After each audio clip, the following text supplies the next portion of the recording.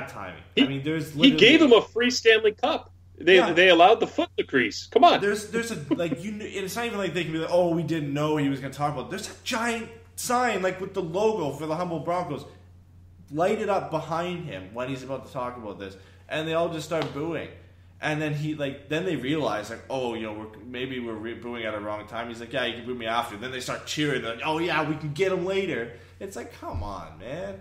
Like, I couldn't believe that. Like, that's just ridiculous. That's taken to a whole new level. It's like, really, like now it's like a thing, and it's just so dumb. Like, people just boo him all the time. I get it, whatever. It's Gary Bettman. You want to dig into him and stuff, but You've got people who don't even know why they're booing him anymore because he's been there for so long. You got guys probably like my age or even younger booing him, and it's like, why are you booing him? Like, what has he ever done to your team or whatever in your lifetime that you're like so upset about?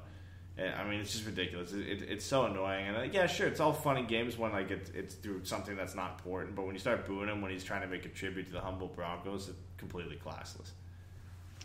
Classless, yes. Booing Gary Bettman, I'm very much in favor for. I think it's funny, and I think it's funny because he likes to be chirped now. He brings it on. Yeah.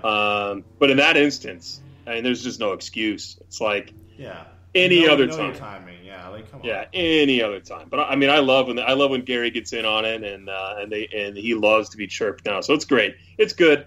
It's like one of the few good things about that guy is that he thinks it's funny now. But yeah, man, I'm with you. I thought that was total crap. You can't be doing that during a tribute. We all know the Humboldt Broncos situation and what those families have had to endure, and it's awful. And what those teammates and those kids that survived have to endure, and then have to be brought in, and they do a tribute, and people boo, and it's like it's just a one time, time.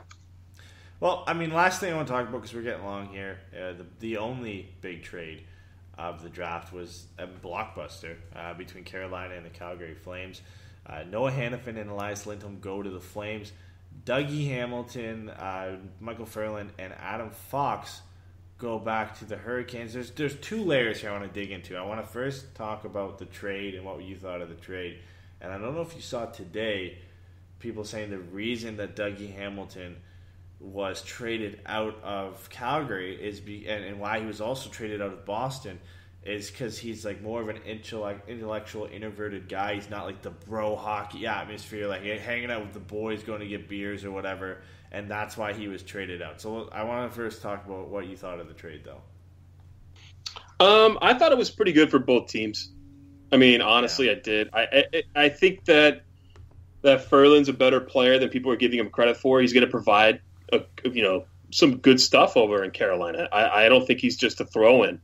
And Elias Lindholm going over to Calgary. Thanks a lot, Carolina. I appreciate you guys sending over a guy who I think is an absolute stud and putting him in our division for us to play against a bunch of times this year.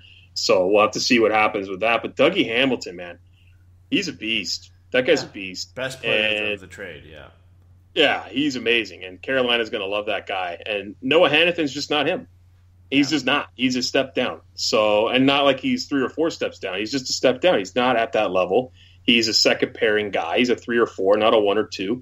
But Dougie Hamilton's going to provide some great defense over there for Carolina and hopefully help out Scott Darling, who had just an awful season. Yeah. So maybe they could turn that around next year. And then now they're going to get Svechnikov, who they drafted. So they got a lot of good things to look forward to in Carolina. And if they could figure out the Jeff Skinner thing, even better for them. But I think this trade was pretty even. Yeah, I think so. Like I said, Dougie Hamilton is the best player of this trade. And Carolina gets the best player of the deal. They also get Adam Fox, who's a very good prospect, had a good World Juniors with the U.S., and Michael Ferland, again, is an underrated guy. He's that Tom Wilson type of guy that you need on a team. He's a third-line forward, so there's nothing wrong with that. And then you get Elias Lindholm, who is marginally better at this point than Michael Ferland in production-wise. I think down the road, Elias Lindholm is like a 50, 60-point guy, maybe 70. If he does get put on a line with Monahan and Goodrow, that could be very scary for any team playing the Pacific Division, like the Anaheim Ducks. So that's a little bit worrying. And Noah Hannafin allows Calgary to go back to the pairing that was so successful in TJ Brody and Giordano together, and then you pair Hanifin with Travis Hamonic, which I think is the perfect guy to pair him with. It allows him to have a little bit more freedom while Hamonic goes out there and pretty much scares the shit out of anybody trying to take a run at Noah Hanifin. So, I think it's a good deal, honestly. There's a lot of people on both sides saying this was awful, or, Calgary fleeced Carolina, or Carolina fleeced Calgary.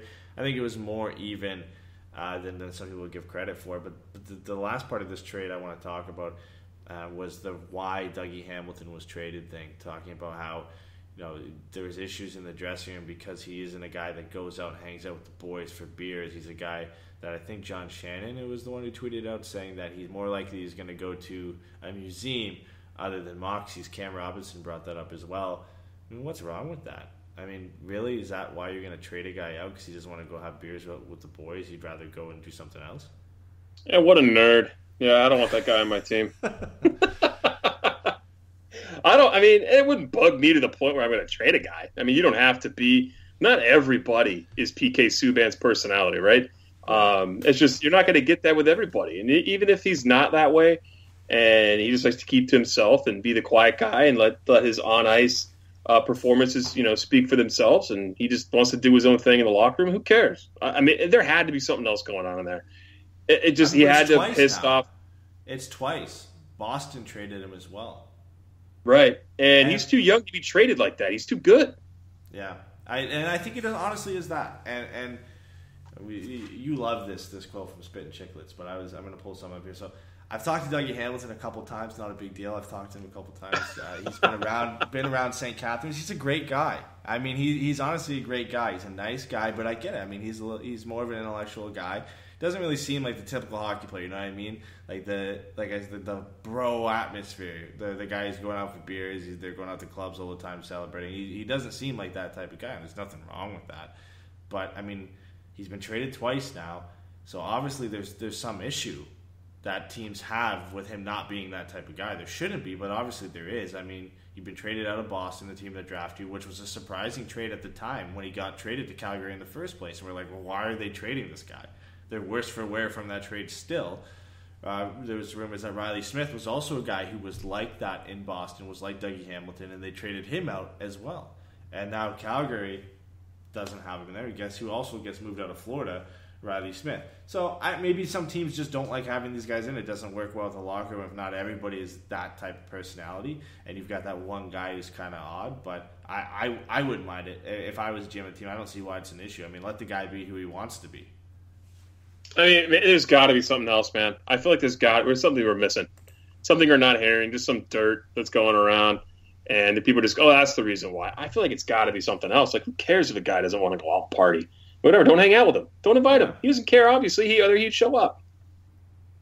Yeah, I completely agree with that. And, I mean, we're running almost an hour 40 now. So you want to wrap this up a bit? You got anything else left you want to touch on? No, I think that's it for us tonight. Thanks for everyone who's tuning in to the show live. I see people in the chat pretty lively here. Earl, P, Neil, Chase is here. If I missed you, I apologize, but thanks for popping in. Matthew and your old buddy from Bay Bolts popped in too, so that's awesome.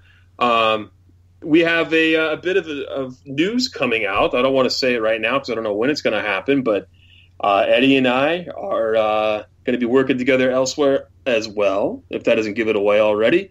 So we're going to be doing some things here coming up this summer, probably very soon. So we'll definitely be blasting it out on this feed, and you guys will have to stay tuned for that.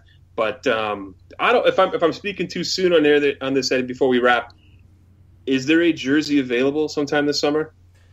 Yeah, so I was going to bring that up. There might be. So Cool Hockey obviously is going to be sponsoring the Forever Mighty 3 Stars when we get back into the season, and they'll be going to be giving away jerseys each month for that. But there is also the possibility that we might be doing a jersey giveaway this month when the third jerseys get released. They specifically just said, in general, third jerseys. I'm going to take that as when the Ducks' third jerseys get released. I think that would be the best time. So stay tuned for that. That might be something we have, a jersey giveaway this summer.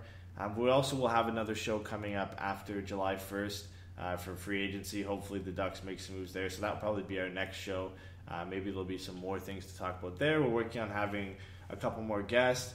Hopefully trying to get another one of the Ducks drafted prospects from this draft on. We're working on, like I said earlier, maybe getting Lisa Dillman and Josh Cooper on if that works out with their schedule. And a couple, or maybe Eric Stevens now that he's not with the Register. Right, yeah. So we're working on some things here. I mean, it all comes down to schedule and timing for a lot of the people that we end up getting on. Again, want to thank Cam Robinson for taking the time. He was on a layover in Seattle and did an interview with us. And, of course, Isac Lundestrom, who was celebrating with family after getting drafted. He came on the show today as well. So it was great. I mean, it was a great show. Finally getting back in. We get 2 interviews. Things kind of developed a little bit quickly, but it's always fun to be back. Exactly. That'll do it for us, guys. Go ahead and check us out on Twitter, Instagram, and Facebook. Twitter's where we're most lively in the off season, so you can check us out there. Go give us a review on iTunes. We'd love you forever for it. It helps us out, helps spread the word. And we'll talk to you guys in a couple of weeks. Have a good night.